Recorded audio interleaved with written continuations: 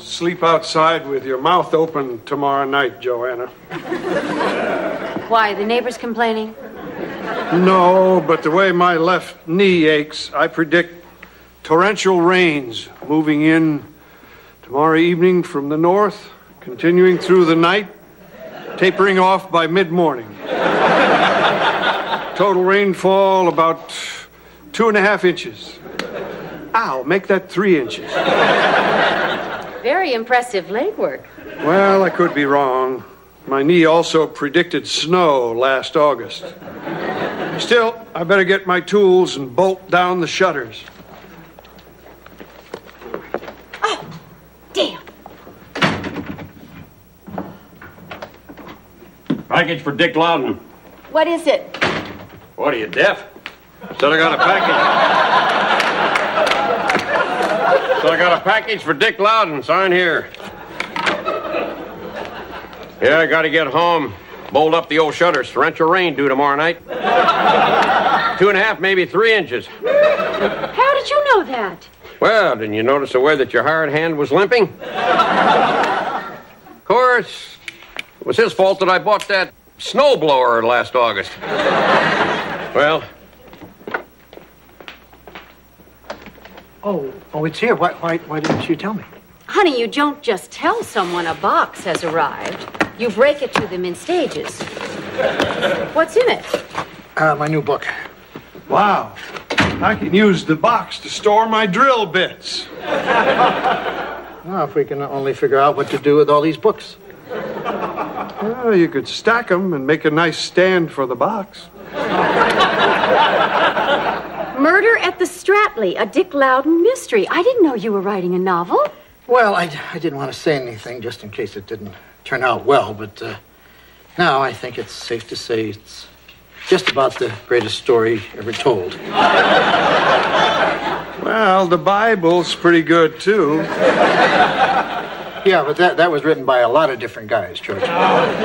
This is pure Loudon. What's the Stratley? Oh, that's a beautiful old New England inn where the story takes place. So it's like the Stratford? No, not at all. It's the Stratley. I made it up. Sounds a lot like the Stratford, especially the Strat part. Well, it's completely different. Of course it is. Who's Johanna? The innkeeper's wife. Is she the hauntingly beautiful object of desire? Yeah, until page 6 when she gets bludgeoned to death by a typewriter.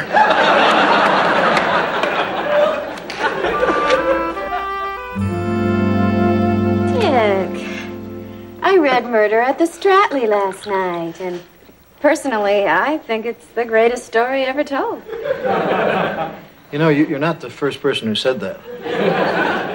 Actually, I'm surprised you read it. Well, to be honest, I just read the pages about the beautiful maid, Stefanella. Yeah, well, the rest is just filler anyway, so... Maybe your next book should include pictures of Stefanella. I mean, words can only say so much.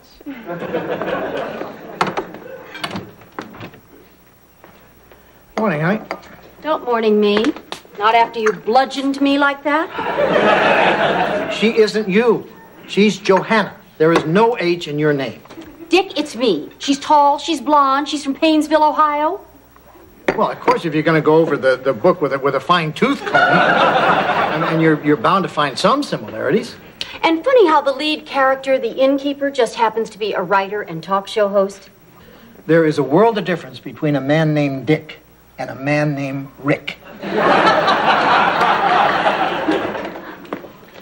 Oh, good morning, Joanna. My, you look beautiful. Well, thank you, Stephanie. Dick, you know what would have made your book even better? What's that? The character Johanna just goes on and on and on. Couldn't you have killed her off on page 1? Couldn't you have killed Stefanella? He'd get too much hate mail. Besides, a great murder mystery needs a butler, and a maid is as good as a butler. Oh, really? Can a butler do this? Not in work for me. See? It's bad enough you bludgeoned Johanna, but then to dismember her and drown her in the lake? So you'd be free to run away with the voluptuous, man-hungry librarian? Which part didn't you like? Morning, everybody. Great book, Dick, but it left me a little confused. How's that, George? How could Rick kill Johanna if he was spotted fishing for mackerel in Caracas that same day by 14 seafaring Venezuelans? He just looked like Rick. But all the sailors called him Rick. Oh, coincidentally, his name was Rick. Now it seems so obvious. Sorry about page 6. Thanks, George. By the way, it was nice of you to mention me. You're not in my book, George. You can't fool me. I'm Jorge, the Bolivian handyman.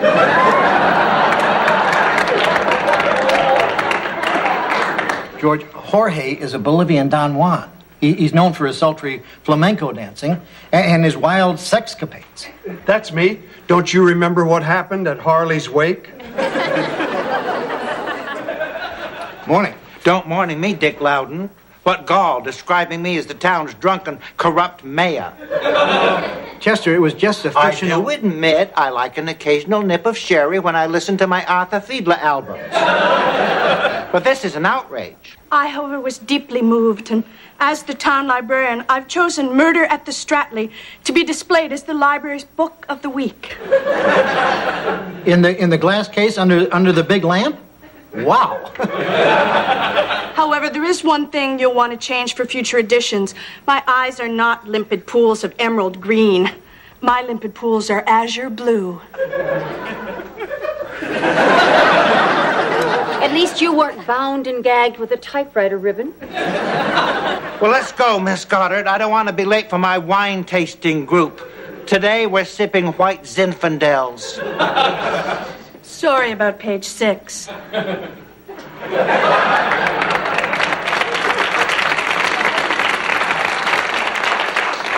I guess you're right, Dick. It's just a fictional story about people you made up. All right, have it your way. It's true.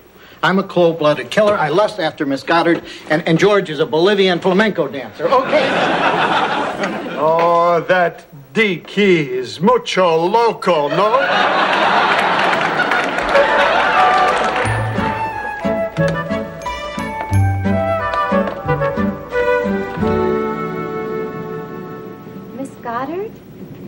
Haven't seen you at the library lately, Stephanie. Reading is fundamental, you know. Not when you get by on your looks. What are you doing here? I was waiting for Dick. Do you know when he'll be back? Oh, I didn't know he was out. I've been in my bubble bath all evening. Perfect place to read. It's pretty hard to read with cucumber slices on your eyes. Wow! It's raining kitties and cockers out there.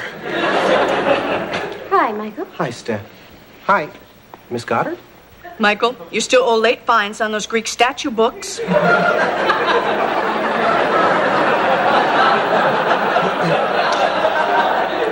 I've been a little lonely. I came by strictly as a friend, of course, because I know how deathly afraid you are of thunder and lightning. You're the one who's afraid of thunder and lightning. Steph, don't try to pawn off your neuroses on me. Make it stop! Make it stop! Michael, it's just thunder. Mother used to say it was angels kickboxing little girls who don't read. Yeah, when you think of it like that, it's not so scary. Oh, that's childish. Let's do what we used to do. Raindrops on roses and whiskers on kittens, bright copper kettles and warm woolen mittens, Brown paper packages tied up with string. Dick, come sing with us. These are a few of my favorite Oh, things. shut up, Michael. I was out in the rain for 2 hours trying to fix a flat, and when I finally get the lug nuts loosened, some idiot drives by and splashes mud all over me. Oh, was that you? I would have stopped, but it was pouring. Where's Joanna? She's on a train to Albany. Her mother's hip flared up. Miss Goddard, what are you doing here? Dick, I'm appropriately flattered by your unbridled lust for me. But you are a married man and the town is talking. Therefore, the flame in your heart must be doused. Consider it doused. Hi, Dick. Did you go somewhere? I saw you putting those 2 suitcases in the car, but I never heard you leave. That's odd. In the book it says Jorge the handyman had ears so sharp he could hear a pig drop. That's supposed to be pin drop. There are a couple typos in the book. Okay, people. Buddy up, listen hard. Officer Shiflett. I'm looking for one Joanna Loudon, a.k.a. Mistress of the Stratley. To Stratford. She's visiting her mother. I didn't know that. It seems an eyewitness, my sharp-eyed offspring, one Shelley Shiflett, spotted your late model Oldsmobile Cutlass parked by Johnny Cake Lake earlier this evening. That's not where Joanna's mother lives. Of course not. I was parked there. I was fixing a flat. Nice try, Alibi Ike. That story has more holes in it than, I don't know, something with a lot of holes in it. When I arrived on the scene, all I found was Exhibit A. Well, that's Joanna's sweater. I mean, who else would wear something like that? How did it get by the lake? It was in the trunk. It's an old sweater. I used it to wipe myself off after Michael's car splattered me. Funny, that's the same excuse Rick tried to pawn off on the dim-witted sheriff in your little literary potboiler. Look, I told you before, Joanna's on a train going Trains aren't running due to the storm. Oh. What? If you ask me, the only choo-choo she's on is pulling into St. Peter's Station. What are you insinuating? Toot, toot, tootsie, goodbye.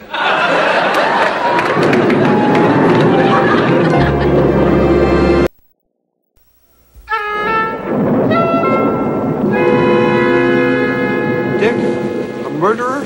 He couldn't murder anyone. He's courteous. Thank you, George. See? Till proven otherwise, I'm going to be all over you like Chester on a bottle of Cabernet Sauvignon. Officer S., couldn't there be a reasonable explanation why you would pull over by the lake and find her pull over by the lake? Such as? Well, she could have been out washing her clothes against rocks. That's a possibility.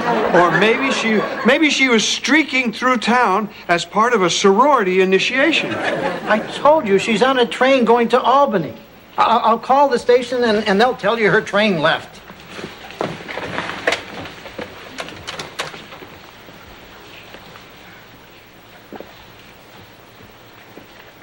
The phone is dead.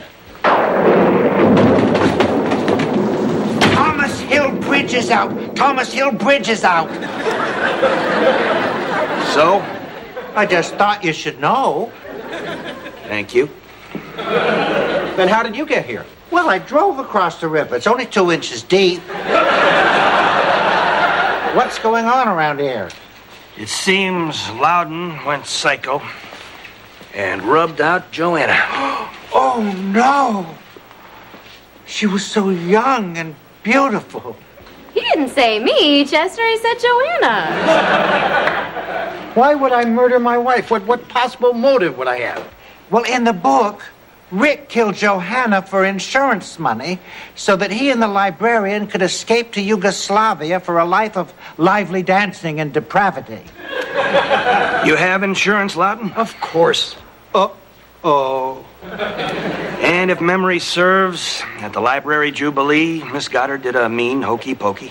That's right. She could really shake it all about. I may be a librarian, but first and foremost, I'm a woman. This is insane. There's nothing going on between Miss Goddard and me. Then how do you explain her lively dancing and your buying insurance? Gee, I don't know, Chester. Ann Miller likes to dance. You think I'm taking her to Yugoslavia? Why don't you tell us? I'm on your side, Dick, and I'm sure you were just joking this morning when you told Joanna that you lusted after Miss Goddard. Dick, you said that? Well, yes, but... Jorge should know. Remember, he can hear a pig drop. Question. Can you have a case if you can't conjure up a corpse? Answer beats me. Where'd you pop the cold one, Bluebeard? There isn't any cold one. I remember. It's at the bottom of Johnny Cake Lake. That would explain the 2 suitcases. He cut her in half and dumped her in the lake. Sorry, Dick. Wait, the book clearly says he cut her into 3 pieces. If there were only 2 suitcases, where's the 3rd piece? And what's the 3rd piece? I remember. It's her head. Ew.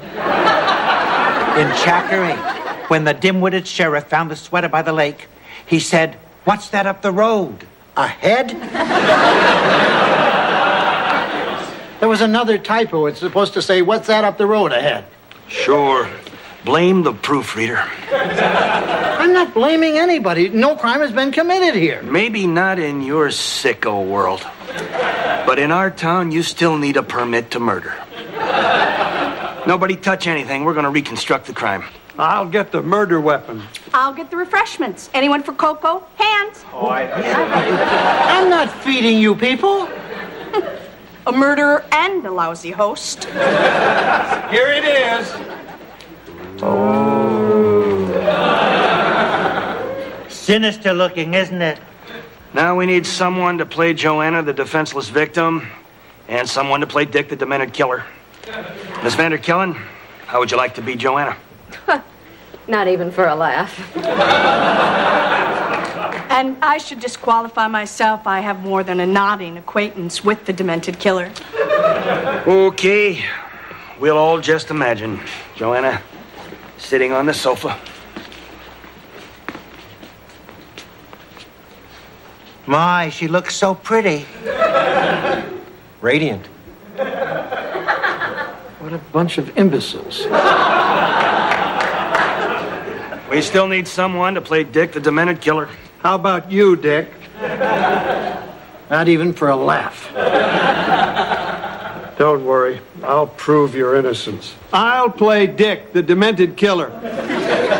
George, remind me to fire you. As librarian and the town's best oral reader, I'll quote some appropriate passages from the book.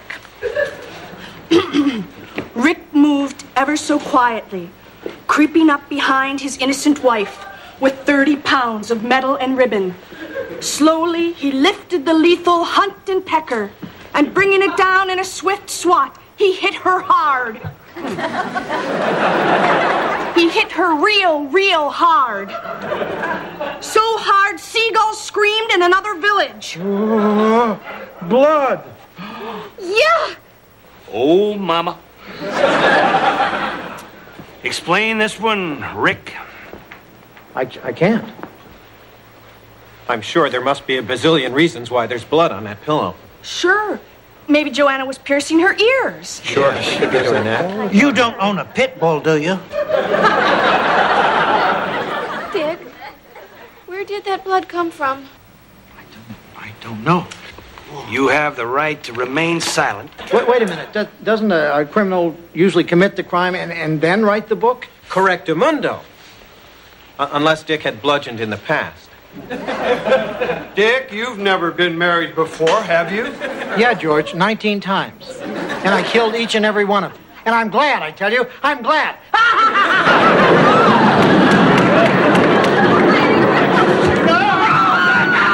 Michael, where are you? Speak to me. Green collar ponies and chrysanthemums.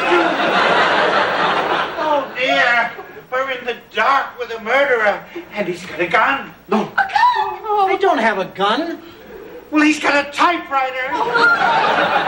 He's bludgeoned before, he'll bludgeon again. Dick? Sounded like Joanna. Is that you, honey? I'm gonna kill you, Dick.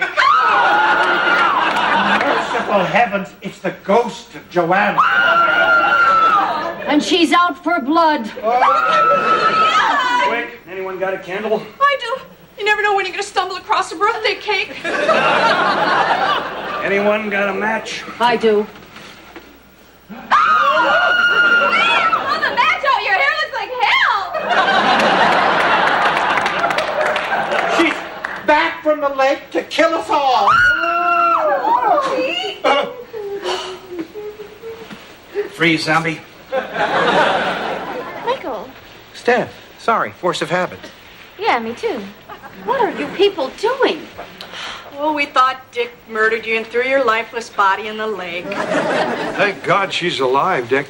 I couldn't picture you in the big house as a boy toy.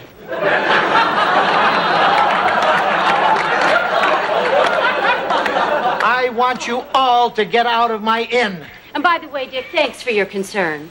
I hadn't even gotten up to the ticket window when you were burning rubber out of the parking lot. Well, it's starting to sprinkle. Oh, shut up, Dick. It's bad enough I had to walk home, but then some idiot in a Toyota screaming, "Thomas Hill Bridge is out," splashed mud all over me. Oh, dear. Well, you may have squeaked by on this one, Loudon.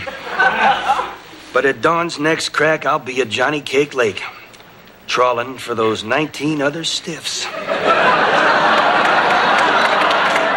Wait a minute. If there's no murder, what about the plasma on the pillow? I'm not cleaning it up. That's not blood, that's Clamato juice. Ooh, that would really hit the spot right now. Anybody for Clamato juice? Hands! Oh, I love it so hard. Nobody is drinking anything. Just get out of here. He may not be a murderer, but he's still a lousy host. I'm sorry, the next time I murder my wife, I'll order a deli platter. The next time you murder your wife? What do you mean, the next time you murder your wife? Honey, it's been a long, long night. Well, that was fun. What do you want to do tomorrow night? Get the hell out of here.